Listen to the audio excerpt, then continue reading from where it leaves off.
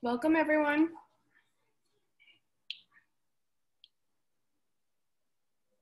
Hi. Hi, Jen. How's it going? Good. Thank you for joining us. Thanks you for posting this. I'm going to stop my video because I'm doing various RV tasks. Sure. Feel free to either drop a question in the chat or to just unmute yourself and ask a question. This is really led by the questions people have here, so don't be shy about speaking up.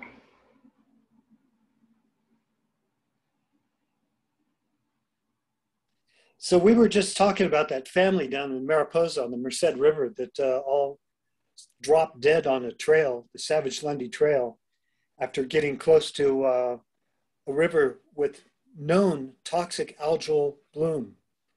I mean, the sheriff released his statement. They're blaming hyperthermia. Hyperthermia.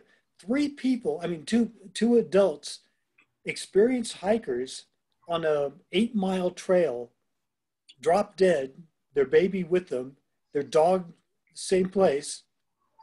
The sheriff says that in 20 years working in that area, he's never heard of any case of hyperthermia like this before. And here they're telling us to believe that, you know, an entire family and their dog all drop in the same place from hyperthermia. Well, you know, this reminds me very much of the Lake Tahoe outbreak because we were having plumes. We were having like toxic plumes of the stuff that would just lash out and knock me flat. And I can see where if I had run into that stuff, it would have diminished my capacity to make it home so severely that I could have dropped into hyperthermia, but it wouldn't have been the hyperthermia. It wouldn't have been the dry conditions that did it to me. It was definitely that exposure to the antitoxin A, the microcystin, that set me up for failure. And I'm not the only person during the Tahoe outbreak who reported that either. Eric, did that article, it specifically said antitoxin A, and then they said it wasn't found in their systems. Is that right? Well, it may be that they're looking for a fairly high level in the blood as if it were ingested. But you could tell by the way they described it that they weren't thinking of inhalation.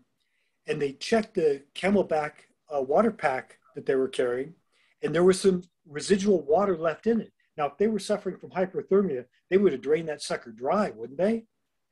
But they tested that water and found that they didn't draw water from the creek. There was no antitoxin A in the water. And I believe that from that, they just extrapolated, well, they weren't drinking it, so therefore that wasn't the problem. And they're not aware that this stuff can actually get into the air as a toxic plume and mess up your breathing so bad that it'll drop you in your tracks. So you think that's where the disconnect in understanding is, that they're not comprehending that something in the environment can be inhaled. So they're recognizing that, hey, this toxin's present, and that's it. Exactly. And that's the same parallel situation with mold. All these years they've been saying, oh yeah, it's toxic, but you would have to ingest it. You'd have to eat large amounts of toxic mold. And they're completely ignoring how the lungs have very little defense against this kind of threat. And if you're in a vulnerable spot, say you're having a flu-like illness, or there's something else going on in your life, and this weakens your lungs, these other pathogens can get out of control, or whatever toxic exposure. Say you inhaled a little bit of the stuff and then went to the gas pump, all of a sudden maybe that diesel or the gas fumes might drop you in your tracks. And what do you blame? You blame the gas fumes rather than what set you up. I think we see that all the time in different situations where people are always pointing at the one thing that bothers them, but it might not be the agent. Just recently, we seen a flurry of articles about harmful algal blooms where they're saying, yeah, we're finding this stuff in the air. That's new. They didn't used to think that. for years, they always said, oh, no, the dogs would have to jump in the water and drink a bunch of it. Well, that's a bunch of crap. If you look in Dr. Shoemaker's book, Desperation Medicine, about the outbreak of hysteria on the Chesapeake, all of a sudden the people lining the banks, all that real estate was going up for sale. People were getting sick. They realized that just being near the water was enough, and they were bailing out. So clearly, if you listen to patients, if you listen to these anecdotal experiences, there's something in the air, and scientists haven't been picking up on this. I think this also ties into one of the biggest things that they use in court to try to cast doubt onto mold sufferers' claims, the inhalation aspect. We have a question from Jen, Erik, and it's directed to you. It says, in Erik's opinion, what does a lifetime look like for young kids who got CIRS, did mold avoidance, got better, but now have to be careful and also have the added awareness that mold illness comes with? What changes can they hope to see and hope to ignite in their lifetime? So 2 different questions there. Well, they can certainly raise awareness of this as a distinct entity, an illness that needs to be looked into. But what does it look like for somebody who becomes sensitized at an early age? Well, I don't have to look any further than the original chronic fatigue syndrome cohort, the students at Truckee High School, because I kept track of them. These were my friends, and they were sensitized for life. Wherever they went, they had to watch out because the mold was affecting them. They may not admit it, and they may have been at a point where they could kind of go on with a normal appearing life, but I could see where it was affecting them. And my best friend in high school moved to Berkeley, of all places, and I went down to visit him, and it was obvious that the mold in Berkeley was tearing him to pieces. Oh, no.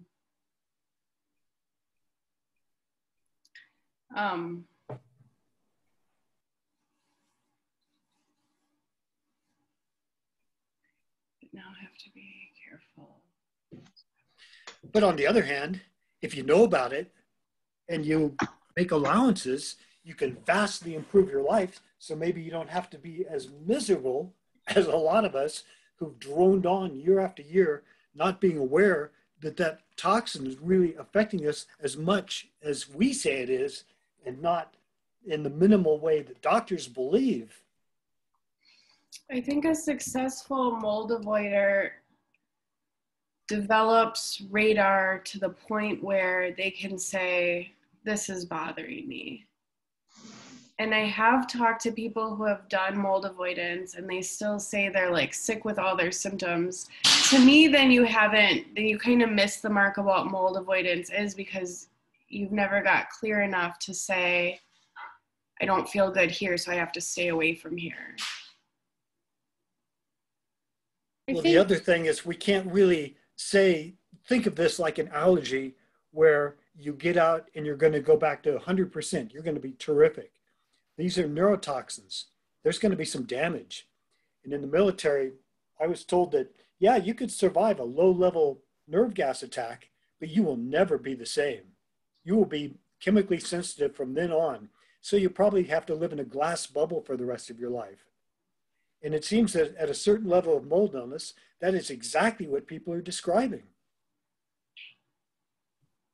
Can I just jump in with more information about my question? Because this is really helpful. Erik, I've never met you in person, but we've been doing mold avoidance for 2.5 years with, my kids were sick and they're better now. But I want to know, like, as their parent, what's the most important thing that I can give them? And I think it might be an awareness of their environment and then an interest in the science behind this. So maybe they can make changes in their lifetime. And I'm just wondering what you think. Yeah, well, as you say, to raise awareness and to get interest in the science, but even more important is to trust yourself, trust your perceptions. I mean, number one, if they go into a moldy school, they have to take the responsibility on themselves to realize just how badly it's affecting them and be very forceful about taking action. because as you see, if you try to explain it to authorities or doctors, they're not going to take it seriously. They're not going to believe you. So if you really want to stay on top of this thing, you have to rely on yourself. And if you feel a mold hit, believe it, trust yourself. Yeah, totally. Thank you. Yeah, I think that's going to be the way of the future, is that kids are going to have to learn that they're not kidding about this, that given their personal susceptibility, they have to take action. It is vital that they do so, and they need to be forceful enough to stand up to adults and get out when it's necessary. Yeah, mine are homeschooled for this reason. I'm just not ready to have them be exposed to that. We can keep it safe at home, but outside of that, I don't think we can guarantee anything. If society will give us a little slack, cut us some leeway here, there's so many cases where a child can learn that a certain part of a school or a certain room is bad, but the rest of the school's okay. Totally. And if they will make allowances for that kind of susceptibility, you can go on and have a fairly normal appearing life. But just for those one instances where you walk into a bad place or a storm came in and it's a really bad day and you need to get out of there, you need to be given the freedom to be able to do so that you don't get permanently ill from it.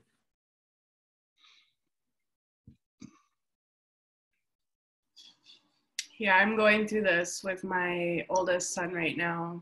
He's in a middle school that feels bad everywhere to me, and he's sinking into more fatigue and sadness and anger, and we're kind of scrambling looking at private schools. I just pulled my youngest out of the elementary school because he went backwards with like neuropsychiatric pandas type symptoms and bladder issues. So the issues at the school is, if it's just one room, maybe you can avoid it. If it's the whole school, less so. But the biggest thing I would say that I learned from Erik is that, it was hard for me to wrap my head around the fact that like mold didn't always, like throughout all of history, just start attacking these people to this degree. And so I always try to keep like one eye on Erik's overarching theory, because I think you have to be solution based. Otherwise you're just kind of putting a band-aid on things. I don't know if you want to talk about that, Erik, a little bit. Alicia alluded to it a little bit in her comment that said we're moving towards a future where more people will become sick. As Erik has observed, mold illness has definitely exploded.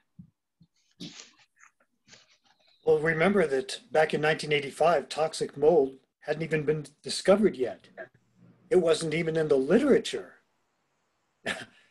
And how mind-boggling is that we've gone from something that wasn't of sufficient concern, that people are saying, wow, this black moldy stuff, I mean, it's really, really bad, and we ought to pay attention to it, to everybody having a mold story.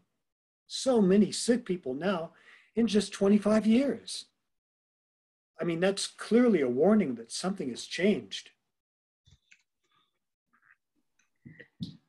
For myself personally, I'm just going to say this to the group, I had the hardest time ever wrapping my head around the fact that mold could be behaving differently now than it had been before.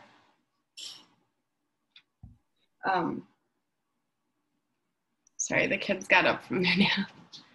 And I think, I don't know if everyone here is kind of familiar with Erik's theory, but it's that other pollution, some natural pollution and also man-made pollution is helping microbes like fungi and bacteria process nanoparticles, and that's making it. Go ahead, Erik. Do you want to jump in here?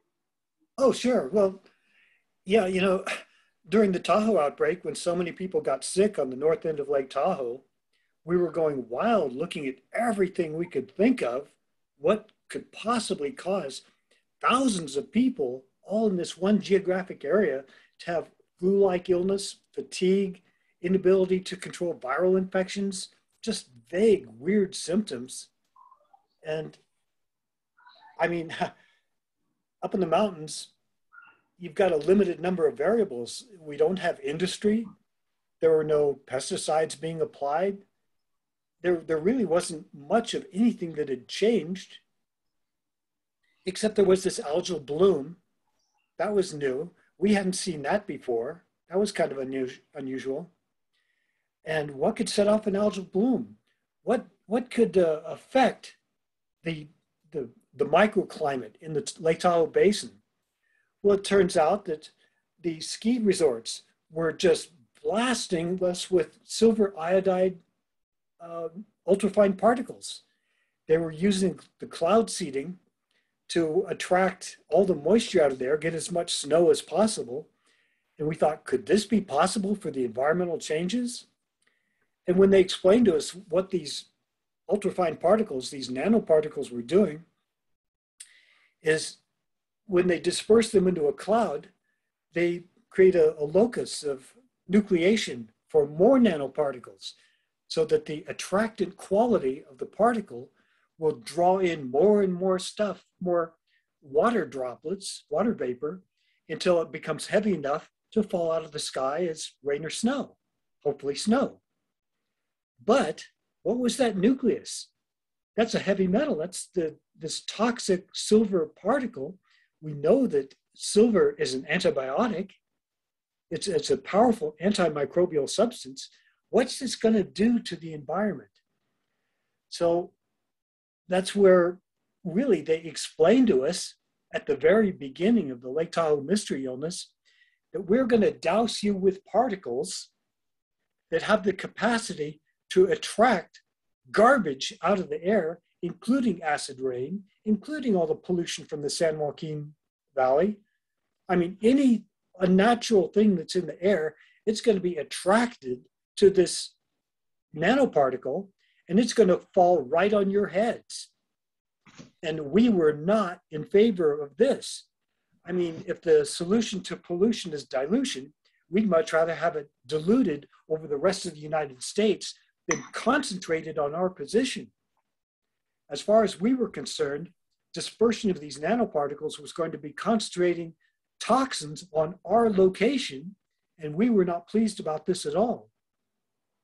When we tried to protest, they said, well, yeah, they're harmful. Of course, they're antimicrobial, they're toxic. If you put silver iodide particles, nanoparticles, into a bowl with goldfish, it'll kill them. But it won't kill you because it will be so widely dispersed. It will be highly diluted. Well, how do you know that? How do you know that this isn't going to concentrate in the streams, run down to a central location, and affect some microbes or affect some people who are drinking the water? They go, well, you have no studies proving this. So until you do, we don't even need to file an environmental impact report on this. We're just going to go ahead and do it. So that's where the idea came from, that the nanoparticles were combining with pollution and concentrating themselves. And this seemed like a reasonable enough, I mean, to me, partial explanation, up until I read about nanomedicine in the early 2000s. They started using nanoparticles as vectors for transport of medicine into the blood and brain.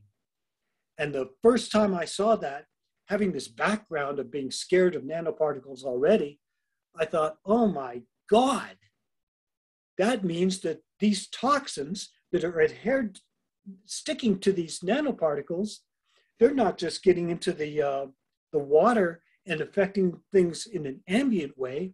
They could actually go right through your lungs, into your blood, sail into your brain, and cause an immunological response. We know they do this because nanomedicine proves they do. That's how nanomedicine works. So if we're aware that this effect can take place in the laboratory, in a doctor's office, when they use these medicines, who's to say that these nanoparticles out in the wild, these unaccounted ones, the ones that they're not monitoring, the ones they're not even looking at, who's to say that these are doing the exact same thing that a nanomedicine does, but in an uncontrolled environment? And this was actually it's comical at this point how much I butt heads with Erik on this point, because I really, at that time, for the longest time, couldn't wrap my head around that theory of yours, Erik, as I've told you 500 times now. And I also couldn't wrap my head around the fact that, like, there could be an effect in any environment that would change mold's behavior. And even though this house and this location hasn't been perfect for us, it was moving into this house that really helped me wrap my head around and connect more with Erik's theory, because we have an oven range that's like a flat top, and apparently there had been like an old spill in one of the cabinets. There was no fungal growth. I couldn't smell any mildew or anything, but it was a shared cabinet like kind of attached to the stove. And anytime I used the heat to cook anything, something happened in my kitchen that made me not be able to be in there. Like, I felt like immediate panic attack, immediate heart attack. And it would be way intensified when I used the stove. And then it got to the point where it bothered me even when I wasn't using the stove, but not to that level, to the point where I would talk to Erik about it and he'd explain, like, he kind of used that as a teaching moment to help me understand. We ended up ripping the cabinet out, and it definitely changed how the kitchen felt. And it was really that experience of like, this is here. When the oven's on, something's happening that makes it feel different, and I trust my response to know that something's not right. But if I hadn't had you to talk through with that, I think maybe to this day I would just think that I was crazy or having random panic attacks. It's like, how do you make sense of what you feel when it's just been normalized as another condition at this point? And I think that's the challenge that a lot of people face in trying to trust themselves with the symptoms, is they're normalized as mental health disorders or other conditions. No one's talking about this. We don't have the research to prove what's just a theory at this point, but we all have these experiences with mold being so deadly, and humans have survived this far without mold making them extinct. And now it's like, well, maybe now's the time. Yeah, and so many people describe walking past a mold colony and feeling it hidden inside a wall. And when you describe that to a doctor or researcher, they go, oh, that's impossible. I mean, if there were any spores coming out, it would be dispersed. It would be all over the place. You wouldn't feel it like you were walking past something hot. I mean, that's just not possible. Maybe if you had a really discrete mold colony and you could see it, there could be enough spores coming off it that you could get close to it and kind of point at it. But your description of a hidden mold colony where there's a barrier and yet you can feel it anyway, that's outrageous. That's just beyond belief. Now, a scientist's job is to respond to observation, try to explain things that don't make sense. But you can see that every time that people explain that, they dismiss it because it doesn't make sense, rather than asking themselves, is there any possible mechanism by which that could be true? And people really misinterpret your approach in calling out researchers and doctors. It's not like you're trying to start a war with all of them, but you're literally calling them all out for failing to have medical curiosity and be a medical detective, which is supposed to be part of their job. And instead they just defer to, well, if we haven't had a study to prove what you're saying, then we can't listen to you, which seems so backwards. I feel like they should be learning from their patients. Yeah, it's very anti-science. So we have Anna Martell, who says, I got gradually more and more sick after moving to the US, specifically Pacific Northwest, humid climate and drywall construction, CIRS confirmed by a shoemaker certified doctor in 2020. The only time I felt good here is 06 to 08 in Boston in a clean brick building. In Erik's opinion, to what extent is drywall a factor versus a humid climate? I feel better when I travel outside the US, but only in a relatively dry continental climate, not on the coast. I got sick as a child living in cold coastal climate abroad, but recovered quickly after leaving. She notes that no drywall in the cold coastal climate. So I think the question is, you know, what environmental concerns should she be concerned about? Like to what extent is drywall a factor versus a humid climate? Well, we know that the spores are so durable that they can withstand being processed right into sheetrock. So you can buy brand new sheetrock and it's just a disaster waiting for a water leak. And that really helped spread this phenomenon all over the place because researchers weren't aware of this.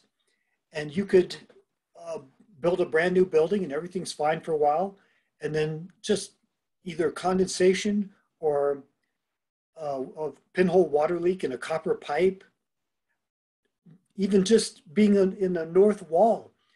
A lot of the houses, the area that acts up when you can't find any water leaks at all is the north cold wall, because that's where the greatest condensation occurs.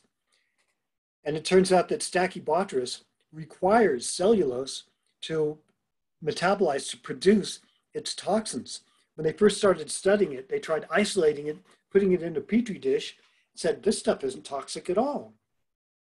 Turns out that it had to be grown on the proper substrate in order to be able to produce these powerful toxins, and that is hay and straw, cellulose, rotted wood, paper, drywall.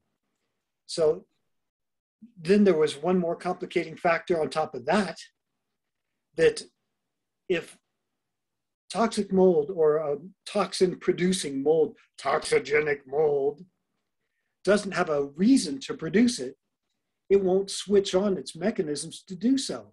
It's metabolically expensive to produce this stuff, and if it has no need, apparently, it doesn't do so. So it requires a stimulus of another chemical or a microbe or some competing mold, something to tell it, we've got a problem here, it's time to switch into toxin production. So all these are complicating factors as to why not all sheetrock is bad. And sometimes it can be so bad that one small corner of a house will act up, like the north wall. But in terms of climate, for a while there, they thought, well, since water is the problem, the more humid and damp the climate, the more you're going to have a problem. And we didn't see that strong of a correlation. It turned out Stachybotrys required more moisture than you would typically get even in a humid climate. It took a lot to keep it going. And the heating ventilation systems in Las Vegas were perfect for that.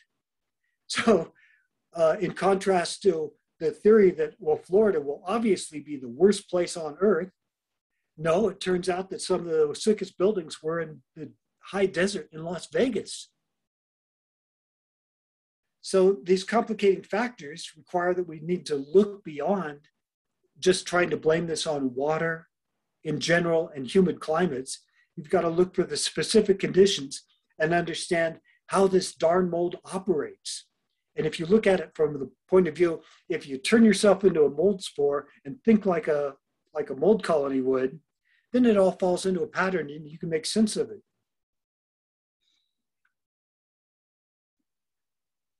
Think like mold, that's great advice, Erik. I have a question. Good. Go ahead. Erik, this is related to Stacky. Can you hear me? Yeah, I hear you. Okay, thank you.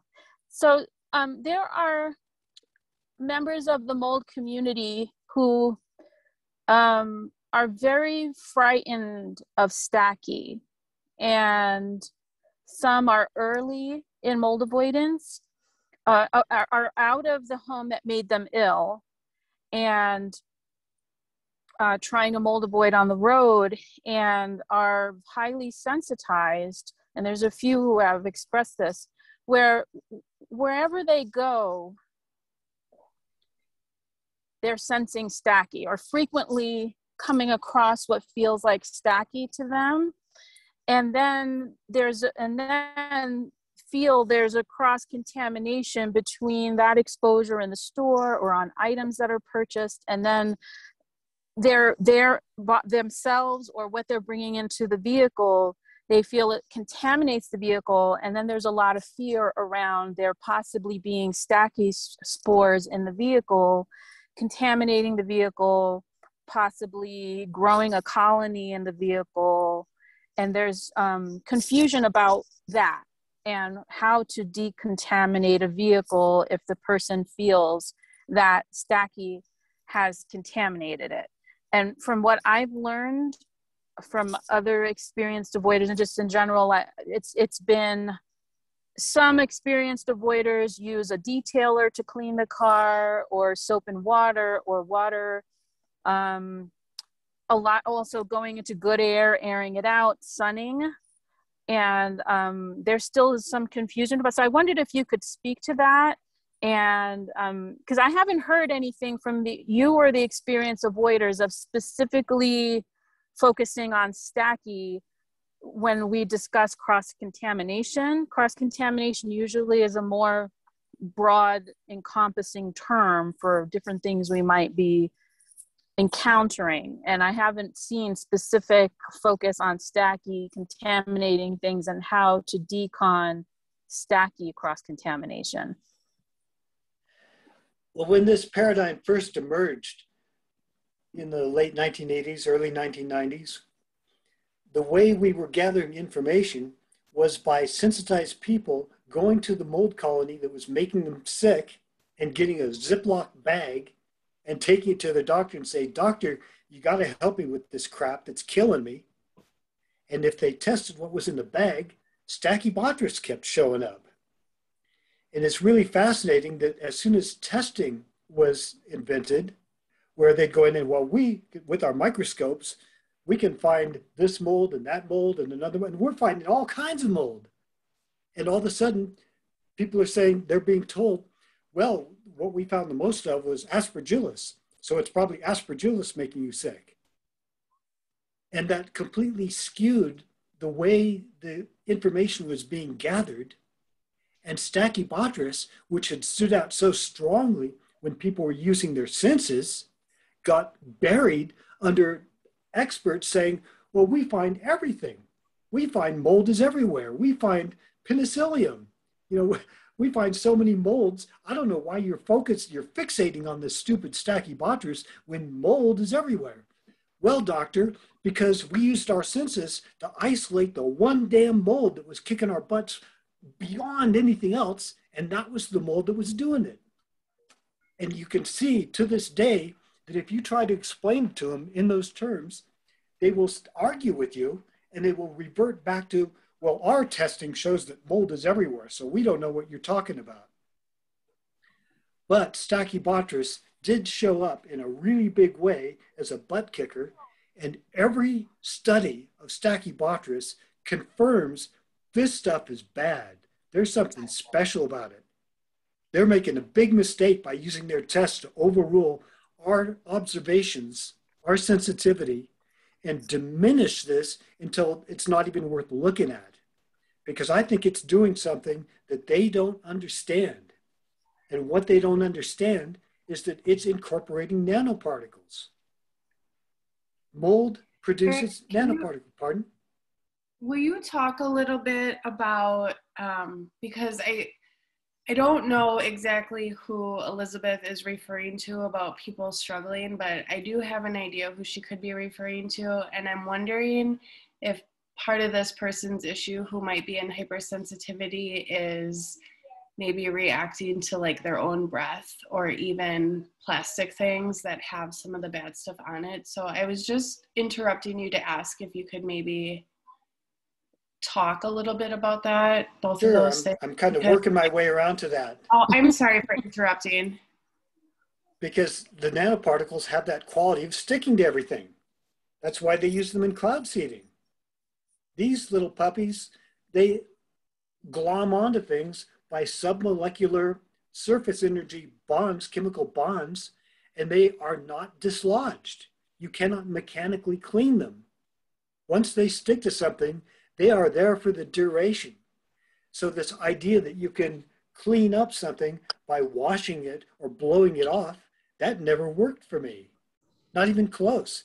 My first experiments were to try washing the crap out of plastic and metal objects, and I found I was reacting to them anyway. Mm-hmm. And of course, the doctor said, well, that's impossible. You remove the spores and fragments, so therefore, if you think you're reacting, it's a psychological problem. It's all in your head. Well, if you think about what nanoparticles can do, here's a mechanism by which this toxin could not only do exactly what I say, I mean, stick to things beyond imagination and not be cleaned up, but you could conceivably carry a nanoparticle contaminated object into a new location. And as these nanoparticles break down and are released, you could sense them. Remember, these things will go right through your lungs and into your brain, and we can feel it. So when people are worried about the contamination of Stachybotrys, my crazy theory, and remember, this is just a crazy, stupid theory, is that what we're really sensing is the vector, the nanoparticle, and that these do contaminate in a really huge way. We are kind of fortunate in that they are so sticky, they have such attractant properties that once you take something into a location, it will stick firmly so that if you get lucky, you can remove that object and the source of contamination goes with it. You've taken it out. It's not like dust that blows around interminably. These things like to stick to things. That's what nanoparticles do. They stick really, really hard. So on one hand, early in the game, when a mold is still emitting nanoparticles, it's going to contaminate everything and it's going to be a pain in the butt. But it's the subsequent generation of exposure where once it's glommed onto something, then it's going to be adhering to specific items. And if you can isolate them and get them out of your environment, you can very well solve your problem just by doing that with no cleaning at all. Now, I would park in bad places, my car, and I realized, well, I'm reacting to the chassis, to the bumper, where there's accumulations of dirt. I can get close to certain areas where more of this toxic substance is stuck to my vehicle on the outside. I can't wash the whole thing. I can't detail. I can't possibly remove it from the windings of the motors, the electric motor. It's just too much. All I can do is act in a preemptive way to try to stay out of contamination zones. And when I must go into them, count on this effect where it's going to stick to something really hard. So I take I get out of my vehicle, I drop my clothes, I take a shower so my clothes can stay outside, and I park my vehicle at a distance away from my safe sleeping zone so it won't affect me while I recover at night. And that is much more fun than spending my life trying to wash something that cannot be washed. And do you find that the nanoparticles, or the cross-contamination will die down in the car as well over time in good air? Yeah, I found that even when I identified Stachybotrys, the bulk of the toxic effect would go away after about 4 days, sometime between 4 days and a week. So I had a very miserable 4 days to a week while I was waiting for it. But by establishing a safe zone and keeping the bulk of the contamination out of my sleeping area, I had a respite. I had a refuge where I could at least get a couple hours break before I'd have to use my vehicle again or put on my outside clothing and go back to work. And that's what kept me going. But adopting this weird lifestyle, seeing how it stuck so strongly to things, how it had this amazing characteristic, that got me interested because I'm going, what on earth could possibly do this? It's not acting the way the experts say it is. It's not acting like dust. It's acting more like highly charged particulate fragments, supercharged. I mean, supercharged to the point where these microscopic molecules are like miniature capacitors. They are so full of an electrical charge that they do seem to possess this effect where, just like people who are electrically hypersensitive, if you get too close to a colony or an accumulation of this stuff, it sets you off in the same way that a strong electrical field can do. So that's where I think that researchers have really dropped the ball, is because they're not looking at the supercharging effect of nanoparticles. They're not incorporating this into their theories, into their studies, into their beliefs, and this makes them incapable of reacting in a cogent and lucid manner to your description of being able to sense this, because in their world, that's unbelievable. It doesn't fit their mental profile. It doesn't fit what dust can do. So it goes out the window, and no matter how many times they hear it, they dismiss it each time just as readily as they did the first time they heard it.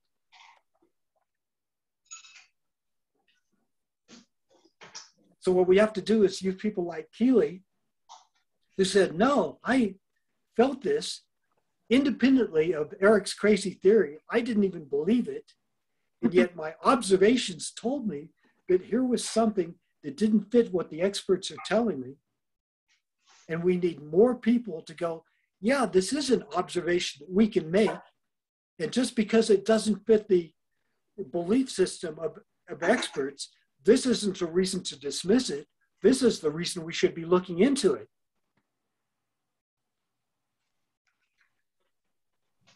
I so agree, Erik. Thank you. And I just wanted to recap what you said. So for those who are sensing specifically stacky, that the approach is to remove oneself, avoid the bad locations. If you have to go into it, when you return to the good location, park away from the safe sleeping area, decon oneself, and one may feel bad for a few days until the vehicle, the nanoparticles in the vehicle denature and the car shifts to feeling better. I think that's one of the things that has been difficult for some mold avoiders, is the fact of feeling so bad. And then they're prompted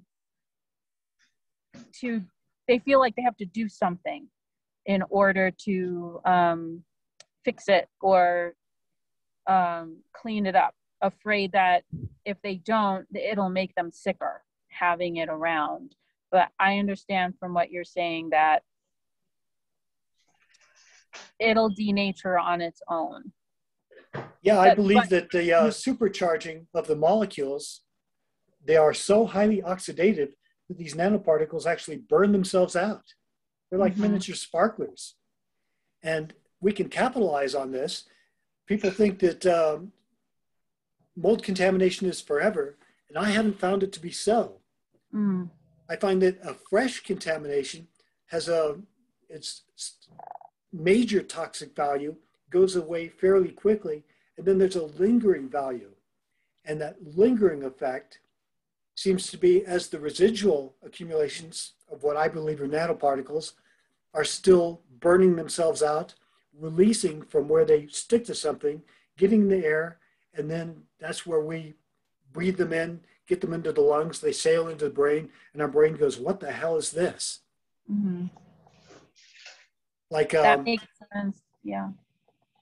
Like people say, well, it feels like Stachybotrys, so therefore it is Stachybotrys. Well, yeah, in a way that's correct, because it's an effect from Stachybotrys, but we haven't completely elucidated all the mechanisms of what this Stachybotrys is doing. And it may be that this vector, this nanoparticle effect, it occurs in other molds as well. But I believe it's stronger in Stachybotrys because you're combining it with a more powerful neurotoxic substance.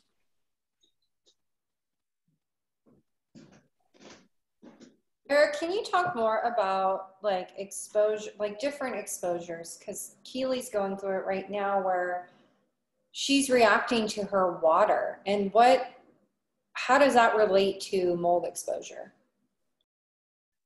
Well, during the Tahoe outbreak, I did a lot of water experiments where I was reacting to my sink. And I go, wow, and there's no water in it. What's going on here? How can the drain affect me so badly? I got into arguments with people because I'm going, the P-trap must have dried out. It must be broken because some kind of toxin is coming out of the sewer system, coming straight up through the sink. And I would actually dismantle the P-trap and go, no, it's working. It's still here. What's going on? What can go through the water? And so I went to other sinks, other water supplies, like in the laundry room, the exhaust for the washing machine, just a vertical pipe going down to a P-trap. I was reacting to that too. So in my mind, there is something coming off the surface of the water that I could react so strongly to that if I were to inhale it, I would hit the floor in about a minute. I mean, I literally could not stand up. I was so hypersensitized to something in the water and thinking about the ultrafine particles, the silver iodide particles being dispersed on my location, it was natural for me to think that, yeah, these nanoparticles are getting into the water and that's what I'm reacting to. I went out to a camper that I had, an old camper, which didn't have a water supply in it. Any water that I wanted to bring was in a sealed bottle because there was no water supply. So I went out to my camper and found, wow, I feel so much better out here. And I would try bringing in bowls of water to my camper to see if I could reproduce the sink effect. And as long as I had plenty of water in an open receptacle, there was no problem. But if I dried it out, all of a sudden something was released. So what is it about the drying process that made something in the water bioavailable, whereas in its bulk form, the water was holding it in place and I wasn't inhaling it? There again, it seemed to be that the nanoparticle hypothesis fit this profile.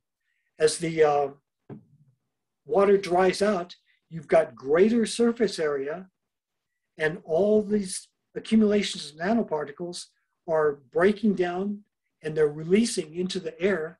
And that's what you can feel when you're directly in front of what formerly was a water supply. So being out, having a camper that had no water supply, no shower, that actually, I was lucky. That really saved me because I could tell that something about the drying of the water was releasing this. And there again, this is all crazy stuff, but the more I read about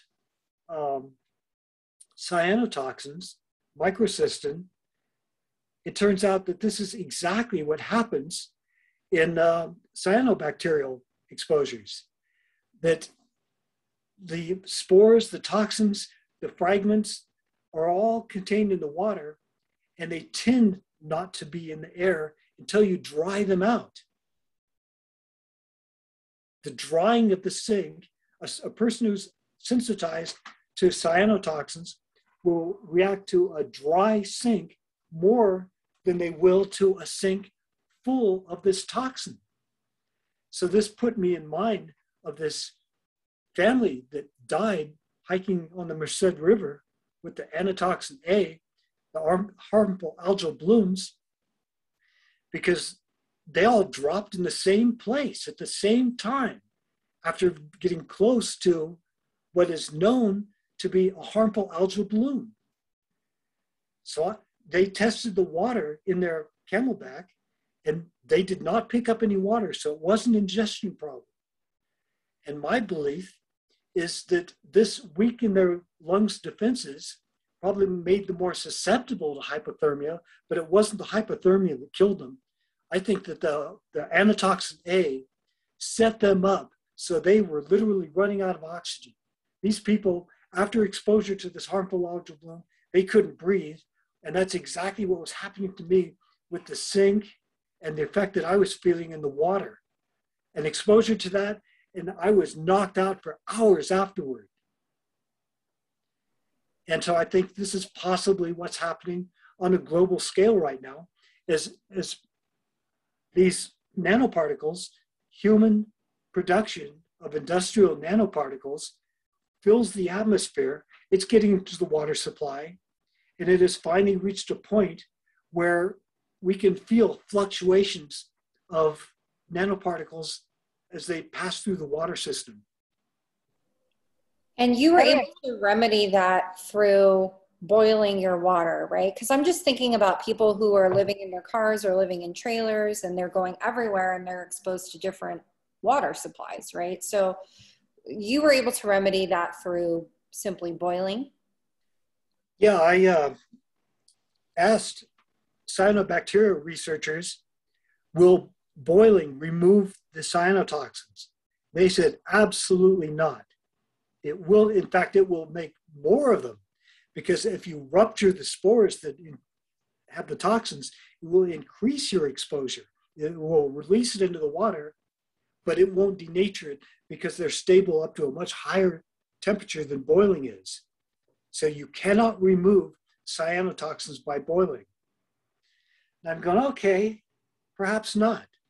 But what if it's the nanoparticle vector that's actually making this bioavailable? Could oxidizing the water, boiling it, shaking up the molecules, reduce the ability of the nanoparticle to serve as a vector transport system, so that even though the cyanotoxins are still there, they're no longer bioavailable?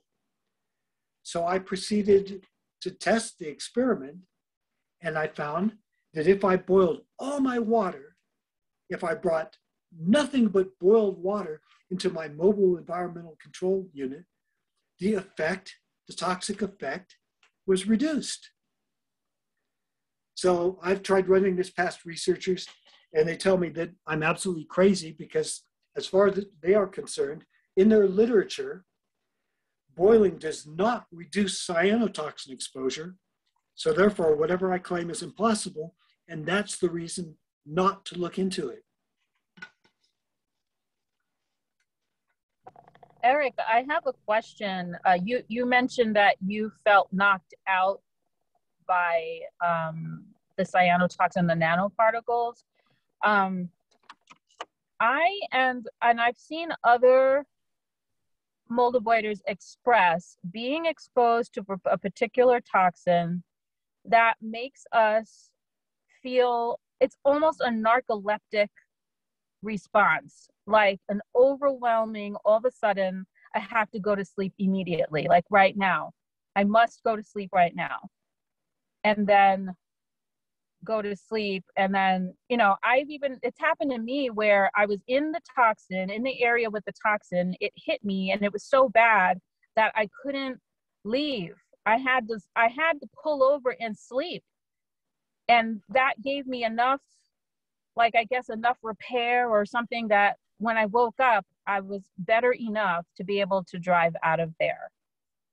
I just wanted to share that. And I thought that was either cyanobacteria that I've run into, or the fire retardant associated toxin. I suspect that that's antitoxin A. Mm-hmm. Because it's so powerful, and I mean, it puts you to sleep so quickly. Yes. And don't call it narcolepsy, because that's when, yeah. I mean, if you tell a doctor that, they say, oh, well, you shouldn't have a driver's license because you could fall asleep but no, we have time to pull off and go, oh boy, I'm really knocked out. Yeah. Now it's so bad that if you keep driving, you might fall asleep. But it's not, we have a little bit more warning than that. But yeah, I felt that all the time. Yes, we do. And I ran into that quite a bit going down Highway 80 near the Truckee River. And I was able to tell at times when I could feel it when it was stronger, when Highway 80 got closer to the river. And this was at the same time when there was an algal bloom going on up at Boca Reservoir. And I went up there and got pictures of it. Wow. And yes, I could feel that effect where the green algal bloom was occurring. And I described this to Dr. Shoemaker, and he goes, "What the hell are you doing? Are you crazy? You know that that's where the toxin is coming from, but you go there looking for it?" And then he said, "Sounds like something I would do." This even happened to me. I mostly camp, and occasionally I'll stay in a hotel, very, very rarely. But this particular time I stayed in a B&B, and it was in a good town that I felt good in overall. And at first the B&B felt okay. There were a couple of problematic areas, but I was still okay in my room, and it was nice to have a shower and a bed for a couple of nights. The owner had gone to Santa Fe and came back. And when she came back, she went into her kitchen, which was one of the problematic areas that I didn't go in the kitchen because it didn't feel good to me. But I had paid her, and then she went in her kitchen and she was chatting with me, and I stood in the doorway of the kitchen, and the combination of her in the kitchen knocked me out. I had my brain started melting, and I ended the conversation. I made it upstairs just in time to lay down and pass out. I had that overwhelming, I have to go to sleep right now. And I had to sleep for a few hours. I could feel it happening in my brain. I would wake up, come to just enough consciousness to feel my brain struggling, and then I would just go back under. It was an amazing, powerful effect. Just being near someone who had been in Santa Fe, which is known to have a few toxins, including cyanobacteria. Yeah, in 2010, I ran into a situation where a friend of mine had a sewer problem, and they had to rebuild the sewage lift pump in their house. And from then on, I couldn't get near him. If I got within 5 feet of him, it would knock me out. So he would come in and sit at his desk, and I couldn't go near his desk. And then the carpet under where he sat, I was reacting to that. So I'd have to walk around that area. I would have to avoid that area of the carpet. Well, I wound up walking through the area, and it got on my boots. And that effect was so powerful that bringing my boots into my mobile environmental control unit filled the air with this incredible effect where, as you say, it would knock me out and I'd have to go to sleep. And after a couple hours, I'd recover. And after reproducing this effect a couple times, where I could deliberately recreate this with my boots, I'm going, wow, this is some incredibly powerful stuff. And I wanted to keep samples of it. So I put it in jars, and I'm all excited because I'm going to take it to researchers, and we're going to figure this out. And as you know, that was 11 years ago. And they go, well, you're just crazy. We're not even going to talk to you. But yeah, that's the stuff. It's amazing for it to be so powerful that you can transport it to another location, and it can fill the air, and it can make a small room feel like a sick room. Like, there's got to be the worst toxic mold growing in that place when by the circumstances, somebody just carried it in on their clothing. And again, when that happened, it just denatured over the next few days, and it was fine. You didn't have to. I'm sure you removed your boots, but you just let it die down, and then it was okay again. This stuff did not die down so quickly. I had to keep my boots outside. I left them in the sun for months, and they did not die down. And some of the objects that were in that location, they didn't die down, and I washed them, and they just did not get better. So yeah, there was something out there that kind of breaks the rules, and it does not clean up, and it lasts forever. Mm. And what happened with your MECU with that being inside?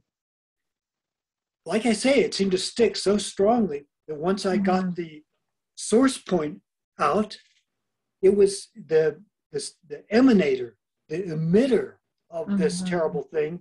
It left once I once I identified what it had come in on and removed it, and that got rid of 90% of it or more.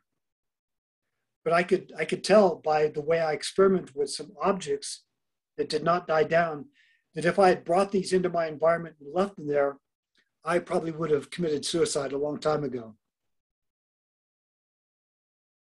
Because I mean, it was completely disabling. Hey, Erik, Jen wanted to ask you a question. Yes. And she wanted to know, she said that I see a lot of chatter in the mold avoidance communities about there being no good places left. That hasn't been my experience. I found some places to be very bad, but a lot of good in between. But maybe it's because I've healed and am no longer as sensitive. Wonder what Erik thinks about the ratio of good to bad places left. When people are so reactive to these source points, they think that every place is bad. You never get a break. You are so sensitized and so close to the edge that you are reacting to any chemical VOCs. And so it just feels like the world is closing in on you. But my experience was that the better you get at mold avoidance, and the more you hone in on this one particular effect as being the problem, and the more you deal with that, all the secondary problems melt away. And my tolerance has increased so much now as a result of paying attention to this one particular effect that I routinely go into the worst possible places, the areas that used to just knock me out.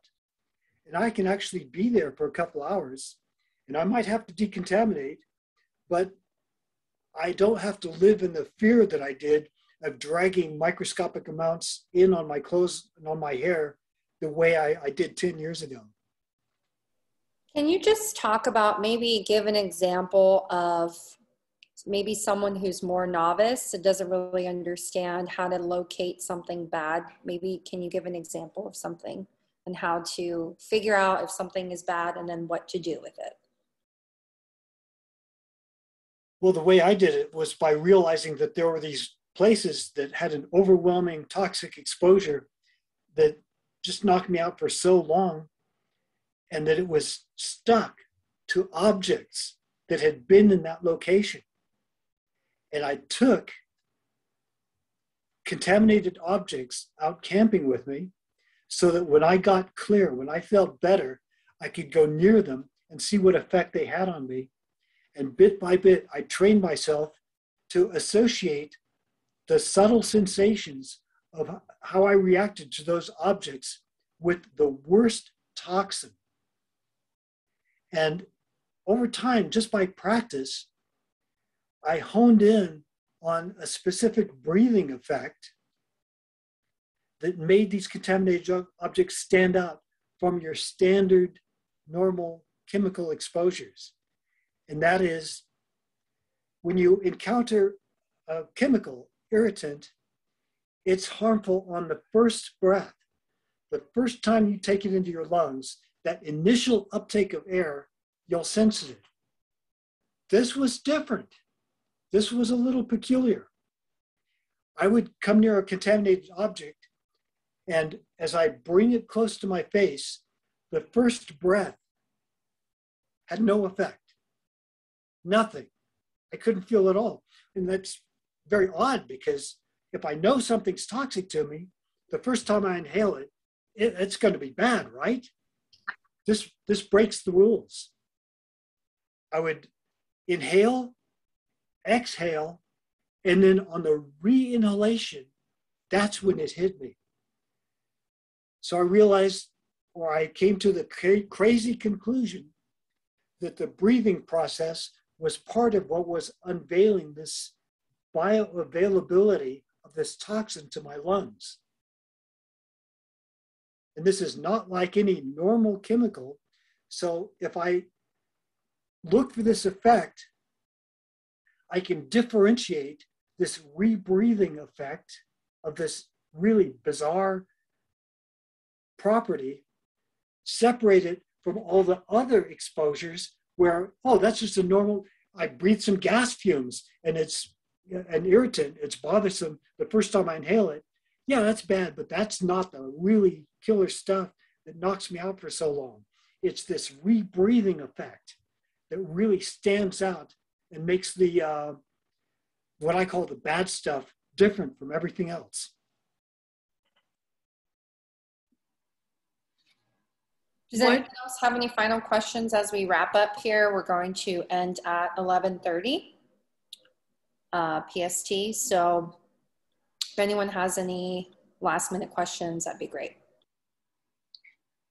I was just going to probe Erik to talk a little bit more about what are you sensing when you do the rebreathe on items to sense for contamination, and then like to incorporate into the answer, when you were first recovering, were the symptoms different in any way to how they are now when you're rebreathing on something?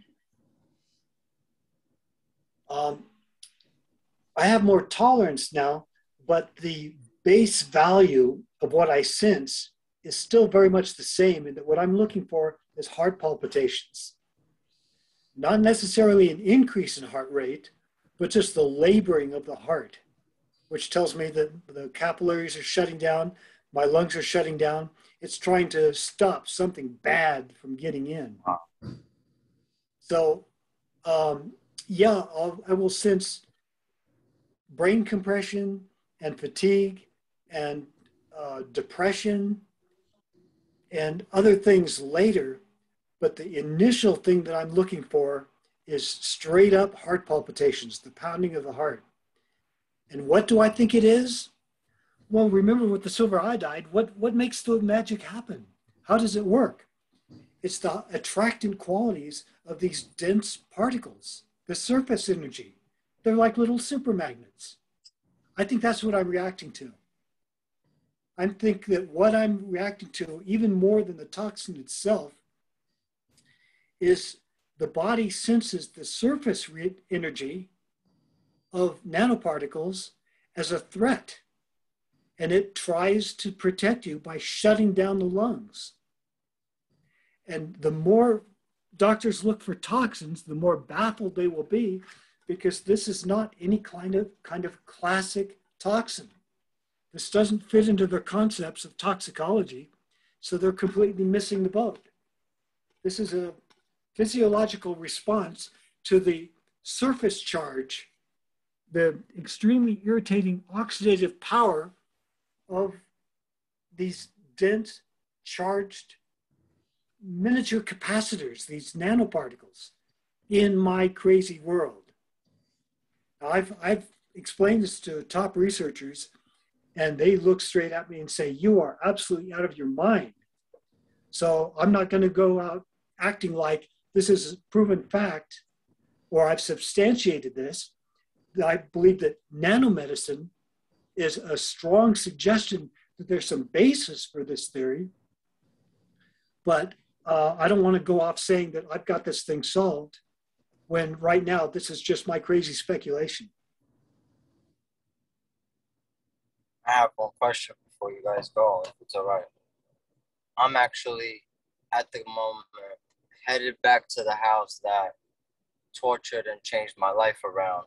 And my family gutted out the kitchen cabinets that the inspector said the mold was, and in the kitchen ceiling. My mother's is telling me, swearing up and down, that the place there's no mold. I'm actually making an attempt to go back to the same home that really turned my life upside down. I'm really extremely scared to do it.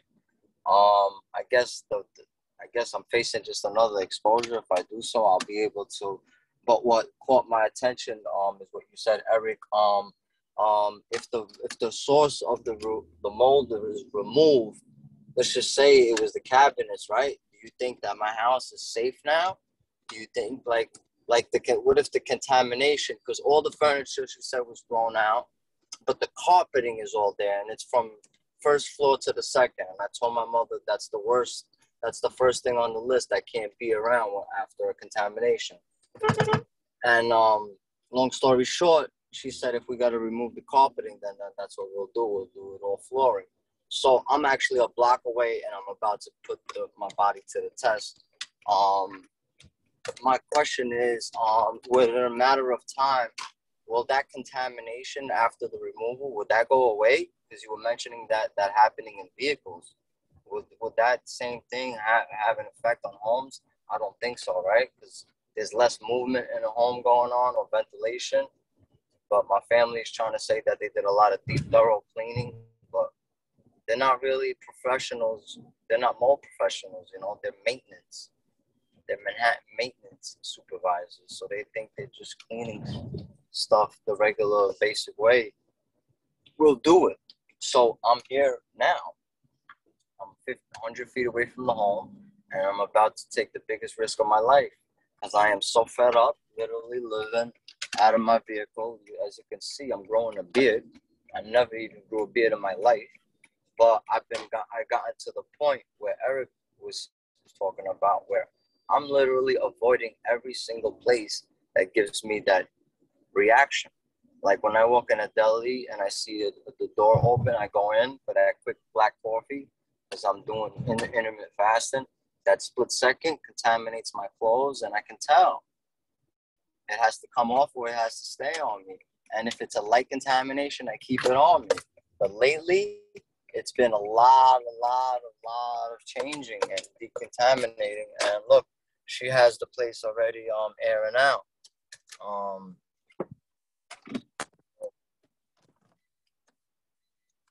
What do I do here? Let me change my camera. So this is the home that is mold infested. Yeah, you stop outside and you assess how you feel and So just get a sense of how desperate you are.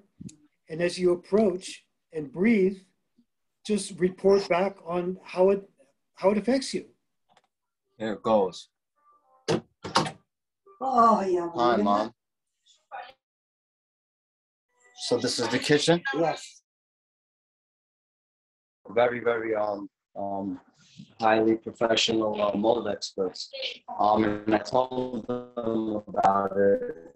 Where was the mold that was removed from the ceiling? And who You can't really hear. I'm not feeling it. Your mic. You guys can't hear? It'll take a matter of time till I start feeling it, no, guys? We threw out. Can you guys hear me? Can you guys hear me? Yeah, I hear you. Yeah, we can hear you. Let me shut this off. Mom, I can't believe I don't feel it right now. This is really tripping me out. This is too good to be true right now. There's no possible way. You said they repainted the whole house. Yes. Was it mold repellent paint? Never. Oh, je staat uit de cucina de preo. E preo dat het kurja barbiste. Because the inspector said it was in the kitchen cabinets, and he said in the ceiling. So the point is you're not feeling it right now, basically. I'm not feeling it, but I'm on a Klonopin, and I'm thinking that's masking it up. You're what? I'm thinking I'm masking it because I'm already on a sedative. I'm on a sedative. Is it safe to say I can run the air conditioner, Erik? The way I have to live is take everything as it comes. I live moment by moment. You know, I said in Dr. Shoemaker's book, Mold Warriors, that I have to treat this exactly like a peanut allergy. Yes. Like a complete peanut allergy. Now look how this is what terrifies me, the carpeting. You see how much carpeting there's here? Like you would never think this home is moldy. Like this is guys, this is what I torture myself in the streets, and this is what I avoid. A beautiful home just because of what it did to me. Like look what I lived. I lived in tents in beaches, and this is the room that changed my life. Like literally, I got so deathly ill from this room right here. Yeah, And, Luigi. and I honestly, I kind of think I feel it in here, to be honest with you.